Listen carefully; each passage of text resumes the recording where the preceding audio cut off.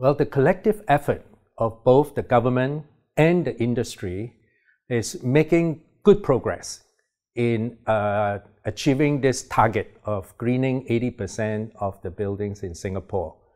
The statistics in the latest benchmarking report is really encouraging. On the whole, there is a reduction in the energy use intensity, or EUI, that measures basically the amount of energy used per square meter of floor area, and that have shown to have reduced by 11%. So that's an encouraging sign that positive steps are being taken towards greening the nation. In most building types, the energy use is in fact reducing in terms of the EUI, but the healthcare sector is the one sector that is still growing. And I think it is critical to look closely at that, because as you know, Singapore is facing an aging population and healthcare requirements are going to be expected to continue to grow. So it is really important and timely that we look at the energy use in those healthcare facilities. The other big sector that helped to drive towards the goal is really the residential sector. Yeah. So right now, the overall target that has been estimated is around 40% of the buildings that have been green right now. And to further boost that number, I think tackling the one big sector in the residential sector would be an important strategy as well. As you know, everybody lives in a home, and therefore to be able to make sure that sector is taken care of and green, particularly many of the existing residential buildings, would further help boost that target number. Well, we live in a digital world, and information is important to help us understand the current condition, and then to also help us then project and predict the future. So I think the importance of sharing information and data across the different aspects of design and construction and operation of our built environment is going to be, to me, one critical success factor.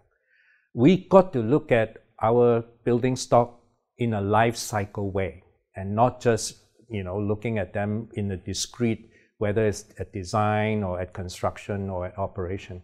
We need to really connect them and integrate that process together. And that's where digitalization can play a major role to support that integration by, as I said, sharing data across the different phases of the life cycle of buildings, and also to enable the different decision makers and stakeholders to be able to analyze what is the current situation in terms of performance, and then project forward and make the right kind of decisions to support this constant growth towards energy efficiency. Well, there are many, many topics of interest and in that transformation pathway. And I'm sure the delegates will be engaging in many of those topics of interest.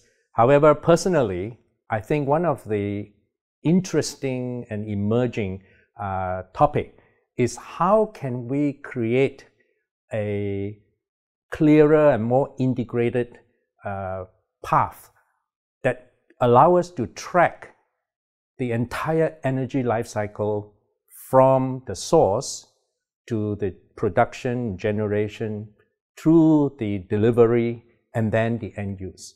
What happens typically is that the different sort of stakeholders tend to focus on their own business, on their own activities. Someone who is producing energy would be only looking at the production. Then the people who have to deliver the electricity to the end user would be looking at the network, the distribution network, and then the end user is trying their best to be energy efficient. What we need really is to be able to develop a system that can accurately and effectively track the entire life cycle. Because that will enable us to figure out where the gaps are and where the inefficiencies are. We do that very well here in Singapore with water, for example. Water is tracked from rainfall, collection in the reservoir, and then from the deployment of seawater through desalination to generate, potable water. Everything is measured, and the delivery is measured, the use is measured, and after use, the discarded water is also measured because it is then used for regeneration. They get clean and made into new water. So that gets tracked very, very well. Now, of course, water is something that you can see, you can touch, you can measure easily, whereas energy is not visible. So it is a bit more challenging to actually track that.